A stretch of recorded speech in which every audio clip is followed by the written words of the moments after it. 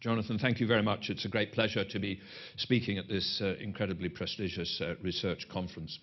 The paper that I have written for this conference is called The Case for Money Finance, an essentially political issue. And at the core of the paper, I have made a distinction between the technical feasibility of monetary finance and the political risks.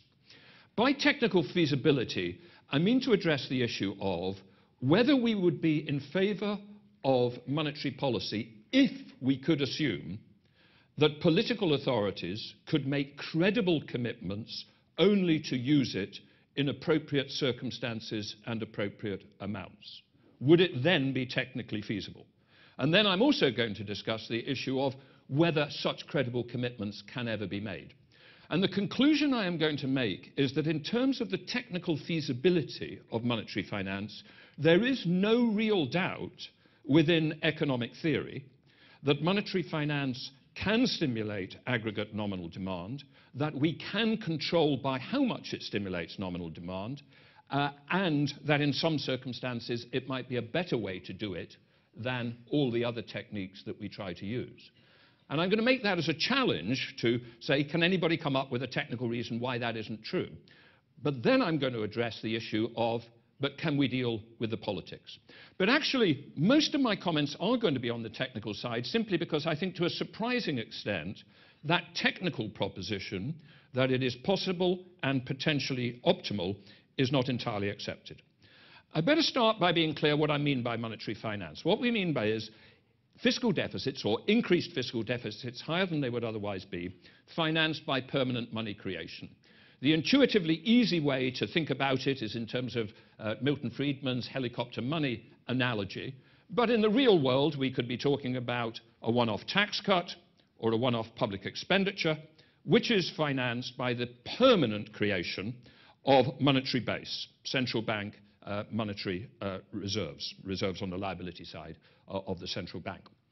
In terms of how you mechanically do that, there are a number of different ways that you can do that. You can either directly, the central bank, credit a current account that the government holds, or the government can issue interest-bearing debt, which the central bank then buys and turns into an irredeemable, non-interest-bearing, due from government asset, or the government can issue debt and the central bank buys it, receives the interest on it, returns to the government the interest as central bank profits, and perpetually rolls it over. But the crucial thing to realize is that those choices of how you mechanically do it don't make a difference to the fundamental fact that what you end up with is monetary base, which is an irredeemable, non-interest-bearing liability of the consolidated public sector, and because irredeemable and non-interest-bearing, a liability which has a net present value of 0. I think it is also useful in background to just be absolutely clear up front the difference between such an operation and other operations that we might think about, such as debt finance deficits, quantitative easing, or a combination of debt finance deficits and quantitative easing, in terms of the current year fiscal deficit, the public debt stock, and the monetary base, either temporary or permanent. And a crucial point I want to make is that a money finance deficit is a variant of fiscal stimulus. It is a fiscal stimulus, but it is a fiscal stimulus financed with money, not with debt. With those definitions in place, I have 4 propositions. 1, that there exist circumstances in which it is appropriate to stimulate aggregate nominal demand.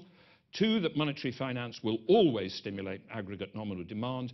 3, that in some circumstances it will do so more certainly and with less side effects than available alternative policies. And 4, that the degree of stimulus can be controlled. Now, actually, of those 4, I think the first is actually the most debatable. I mean, I happen to agree with it, but I think you could take a different point of view. And I think there are some people increasingly, for instance, in the BIS, who are taking a different point of view and are saying, well, what's wrong with mild deflation? Why do we need an increase in aggregate nominal demand? But I simply want to make the case that if you don't agree with proposition 1, then none of the other policies that we've been following over the last 7 years, or which are proposed, are appropriate either. If you don't agree with proposition 1, we shouldn't have been running large fiscal deficits, debt finance fiscal deficits. We shouldn't have been running ultra-loose monetary policy. So I'm going to assume that proposition 1 is correct and say if proposition 1 is correct, if there are circumstances in which we want to stimulate aggregate nominal demand, what are the alternative merits of money finance versus the available alternatives? The other crucial point to say in background is, of course, that when we stimulate aggregate nominal demand, that could either have a price or an output effect. And I'm beginning by assuming, and my paper begins by assuming, that the balance between the price and output effect is independent of the policy mechanism by which you produce the stimulus to aggregate nominal demand. I will later question that and ask whether there might be expectational channels where what happens on the right-hand side is actually somewhat influenced by the left. The first proposition is the most straightforward. Money finance will always stimulate nominal demand because it is a fiscal stimulus where there is no possibility of a Ricardian equivalent offset. Absolutely definitively, monetary finance increases the household nominal net worth. As many of you may know, there is a great debate in the literature as to whether debt-financed fiscal deficits do or do not increase household net worth. Fully understood. This goes back to Robert Barrow and his famous article on whether government debt, public debt, is household net worth. But the reason for saying that government bonds are not necessarily household net worth is the Ricardian equivalence fact that people anticipate the debt servicing burden in the future. With money finance, there is no debt servicing burden in the future. And I'm going to move on very quickly from that because I think this is the bit of the argument which should be absolutely clear. I think it's been brilliantly illustrated in a formal paper by Willem Buiter, but my basic assumption is if we use money finance of fiscal deficits, it will, in all circumstances that you can possibly specify, stimulate, increase the level of aggregate nominal demand. And that in itself, by the way, has an important implication. And the implication is that faced with inadequate nominal demand, governments and central banks never run out of ammunition. So we should never say that we face a problem of deficient nominal demand and there is no answer to it. There will always be an answer because there is always this answer, which means that if we end up facing a secular stagnation for demand rather than supply reasons, or a lowflation or a perpetual deflation, that is always a policy choice and never an unavoidable necessity. The third proposition is that money finance, under certain circumstances, is either more effective or more desirable than the alternatives. In relation to the relationship with debt-financed fiscal deficits, it's quite straightforward. They are exactly the same as debt-financed fiscal deficits, but they create no future debt servicing burden and therefore no danger of a Ricardian equivalent offset. It is therefore absolutely definitively the case that we can write on the top line there that in terms of their impact on aggregate nominal demand, money finance deficits are greater than or equal to debt-financed fiscal deficits. That's absolutely clear. I don't think that is controvertible at all. Indeed, it's interesting that Milton Friedman actually said it in 1948, or he almost said it. He said, "It is said that in a period of unemployment it is less deflationary to issue securities in order to fund a deficit than to levy taxes. That is true, but it is still less deflationary to issue money." He wasn't quite right because he didn't put the or equal to in it. The formal statement is greater than or equal to, not greater, but I think it is clear. As for the comparison with ultra-loose monetary policy, you can't express it in a straightforward greater than or equal to proposition, but I think it is clear that money finance deficits are more certain to produce a stimulus to nominal demand than various forms of ultra-loose monetary policy. My paper discusses, I won't go through in detail here, how it compares with, for instance, those mechanisms of forward guidance by which we attempt to use forward guidance about the future path of either inflation or nominal interest rates to move the economy onto a path of faster nominal income growth. That is an issue extensively explored, for instance, in Michael Woodford's work at Jackson Hole in 2012, or his paper with Gauti Edgerton in 2003. But I set out in my paper a set of arguments for believing that although forward guidance and mechanisms like it create the possibility of a path to a higher nominal demand growth equilibrium, they do not leave us certain that that path is achievable, whereas monetary finance will always stimulate aggregate nominal demand. As for the comparison with quantitative easing, well, again, and I think Maury said it already, one of the great issues on quantitative easing is, well, exactly what the transmission mechanisms are. I believe that those transmission mechanisms, although if you do it on a large enough scale, you'll produce an effect, are somewhat indirect and have some adverse side effects. And again, I therefore argue money finance under certain circumstances has an advantage. The one monetary policy which I think will always stimulate aggregate nominal demand is actually the one now proposed by Ken Rogoff, which is that we should abolish paper money and move nominal interest rates to a seriously negative level. But there, I think that the fundamental argument against pursuing that course is that you are relying on a mechanism to stimulate aggregate nominal demand which only works by re-stimulating the growth of private credit. And one of the reasons why we are in this incredibly difficult deflationary trap is precisely because we created too much private credit in the upswing of the cycle. And therefore it is a bit ironic to say that the only way out of the trap we're in is to repeat the process that got us into the mess in the first place. So I think there are arguments for believing that this is a superior mechanism in some circumstances to all of the alternatives. I think it is also important to be clear how it is distinguished from a policy of simultaneously doing large debt-financed fiscal deficits and doing large QE operations. Because I have to say, there was once one fairly senior policy leader in the world who fundamentally said to me, Adair, why are you raising this tricky issue? We're running large deficits and we're doing lots of QE. And if you point out that this might be monetary finance, all you'll do is scare the horses and bring a set of conservative politicians down on our necks and we won't be able to do it. However, there is an important difference, and the difference is about intent. If the stated intent of a QE operation is that the bonds will eventually be sold off the central bank balance sheet back into the private market, then you still have a future debt servicing requirement. And if you believe that there is any degree of rational forward-looking expectations and therefore a Ricardian equivalent effects, that means that a combination of a debt finance deficit plus QE cannot be as stimulative as a money finance deficit where you make clear that the money finance is permanent.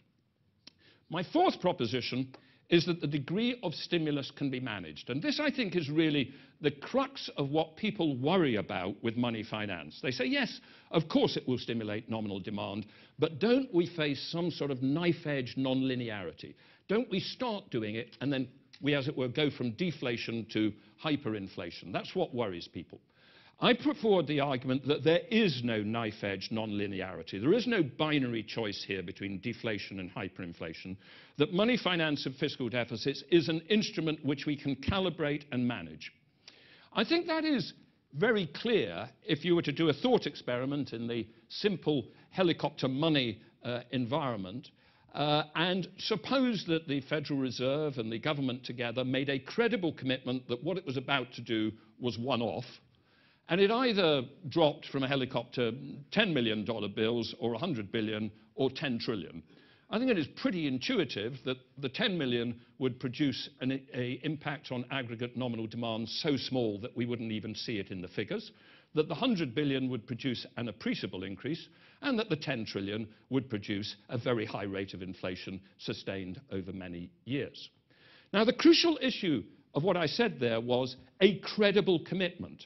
Because the thing that could change it is if, having done it once, everybody believes it's going to be repeated in future. Because if it is going to be repeated in future, then it becomes rational for people to spend as rapidly as possible not only that 10 billion or 10 trillion, but also all their pre-existing money cash balances. So the expectation route is crucial. And one of the crucial issues we have to consider with monetary finance is it the case that when you do monetary finance, you inevitably create the expectation that there will be more monetary finance, and does that therefore break my previous independence hypothesis and mean that money finance will produce more of a price effect and less of an output effect than alternative ways of stimulating nominal demand? Now, I argued that it needn't be, that there is no fundamental reason why we should not credibly commit that a money finance operation is one-off. But that's why the politics of this are crucial. If you can credibly commit to that, then it is a calibratable, manageable tool.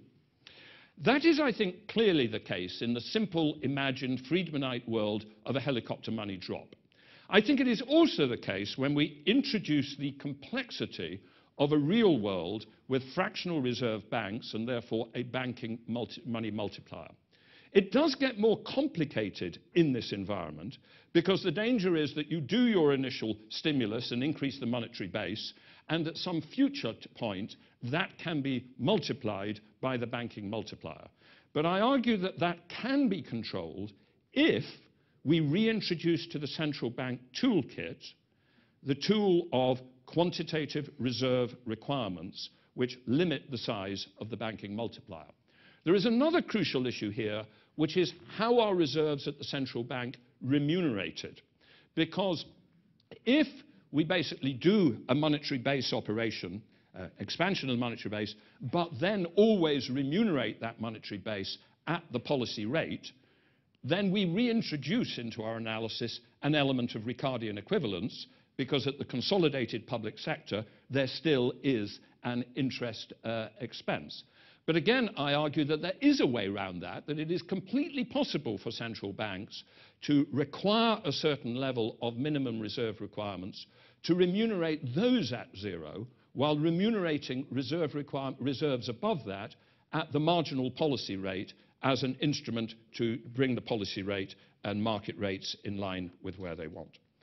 So, to come towards the conclusion, I argue that this is completely technically feasible, that there are no valid technical reasons for excluding money finance from our policy toolkit, that it always stimulates nominal demand, and that it is technically possible for us to manage the degree of stimulus. It's technically possible to say we've currently got nominal demand growing at 2% and we've got inflation at 0.5%, and that's below the targets we want, and we're going to use this to bring it up to the level we want, inflation up to target, without that committing us to an excessive level.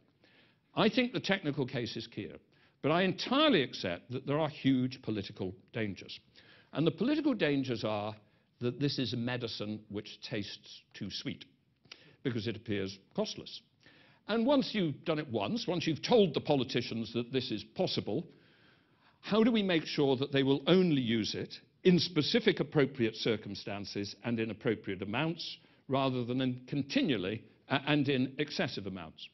And so, whereas I do not think that there is a justified technical argument against monetary finance, I think there's a completely respectable argument which says, although money finance is technically feasible and in some circumstances technically the best policy, we should nevertheless exclude its use entirely in order to avoid political risks. And that is essentially what we have done by putting a taboo around the use of monetary finance. However, in order to decide whether that's the attitude you take, you have to answer two questions. One, could we constrain the political risks? And two, how much are we giving up if we don't have this tool available? In terms of whether we constrain the political risks, I argue that there is no fundamental reason why we should not structure a set of rules and responsibilities which locate the use of this instrument within an independent central bank, an independent and inflation-targeting central bank. So that, for instance, I think we could have said to the UK Monetary Policy Committee in 2009, you have the authority not only to propose, if you want, and to execute, if you want, 375 billion of QE, which is reversible, but to approve that the maximum amount of monetary finance will be a much smaller figure, let's suppose a tenth, 375 billion of additional fiscal stimulus financed with permanent money creation. There is no political reason why we should not structure that as our rule and disciplines. What you actually spend the money on will almost certainly have to be somewhat determined by the government, because you can't actually have the central bank saying, well, we're going to have this specific tax cut or we're going to build these particular bridges. But as Ben Bernanke said when he proposed precisely this policy in his famous 2003 speech in Japan, a degree of coordination between the fiscal and monetary authorities in the details of such an operation do not get in the way of the independence of a central bank to approve the maximum amount. Finally, I therefore argue we can structure a set of rules and responsibilities that places this tool with discipline. The other question is, how much are we giving up if we don't allow this tool? And again, in my paper, I put forward the argument that we may be in circumstances where, because of a combination of the scale of the debt overhang after 2008, as it were, the Ken Rogoff hypothesis, and the possible additional element of a sort of demand secular stagnation, the Larry Summers hypothesis, if both of those, or some combination is the case, and I think they may well be, then we may be in an environment where no other policy is going to pull us out of the deflationary trap that we were in, and therefore excluding this possibility for fear that we might overuse it will have a major adverse effect on our ability to pursue optimal policies. Thank you.